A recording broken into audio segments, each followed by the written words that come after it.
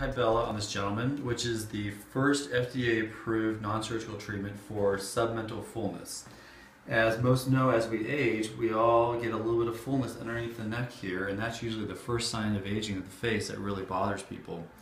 Before Kybella, our only intervention available was really doing some type of a surgical procedure to either liposuction the fat or directly cut the fat out, which is a great operation, but does require the downtime associated with surgery and the limitations afterwards. So Kybella is great in terms of the fact that we can reduce some of this fullness here with just simple injections in the office, spaced about 5 weeks apart, and avoiding surgical procedures. So we're going to start with our markings here. There's a certain area that we want to concentrate on in order to avoid getting any other areas that don't need to be addressed. So we mark out the inferior border or the bottom border of the jawbone, and then we go about 1 centimeter or 2 below that. This is kind of an area that we want to avoid because there are some nerves in there. We draw a line from the nasolabial fold straight down that way, nasolabial fold straight down that way to get our lateral borders. And then we find the thyroid, which is the Adam's apple, and go up a little bit from that. And there's a little bone in here called the hyoid bone, which actually defines the angle of the neck. And so we want to go up from that. So this is the area that we're going to concentrate right in here, and this is the area that usually has a little extra fat pad that we want to address. So what Kybella does is this small, and we're going to show you this, small little injections of this substance that dissolves the fat cells.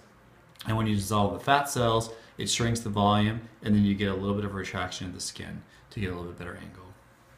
In order to track all the little injection sites, we're going to use this grid, which is basically a little temporary tattoo like you've seen children use in the past.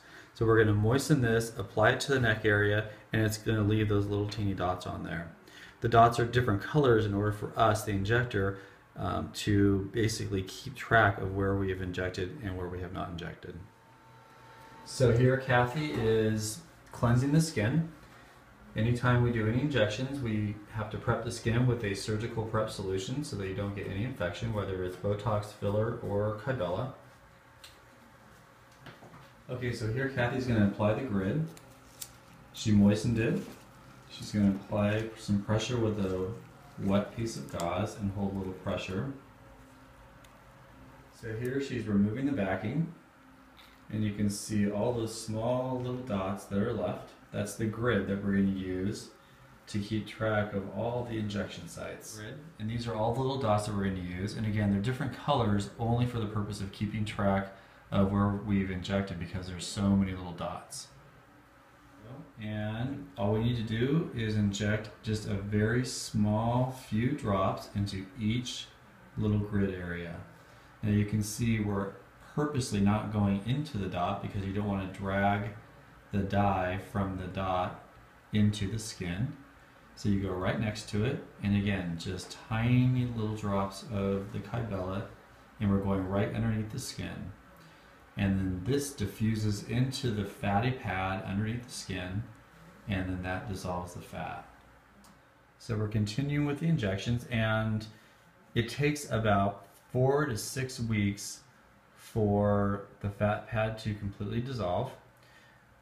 Now typically we can't expect all the fat to be dissolved with one treatment. That's why we recommend having at least 2 to 4 treatments, and we space those about 4 to 6 weeks apart. The nice thing about Kybella is there's actually no pain associated with it. There's a little burning right afterwards, and then subsequently after that there's no pain associated with it at all. There's a little swelling that occurs, and other than that there's no downtime, which is very nice, and it's a very well tolerated procedure by all of our patients. So now we're going to wipe off all the white markings, and that's just an eyebrow pencil that we use. We're going to get rid of all those little dots,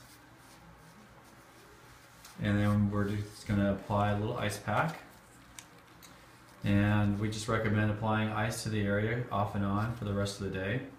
Minimize activity just for the rest of the day. I would hold off from doing any running or going to the gym just for the rest of the day, and then that's it. So we'll see him back in the office in a few days just to check on him. He'll have a little bit of swelling at that time. And then we see him back in about 4 to 5 weeks, and then we'll evaluate at that time if we need to perform another treatment. Did you have any discomfort or? Just felt a little bit of a sting, and just a little bit of a pinprick type feeling. And now that I have the ice on it, it feels fine now. I don't feel anything.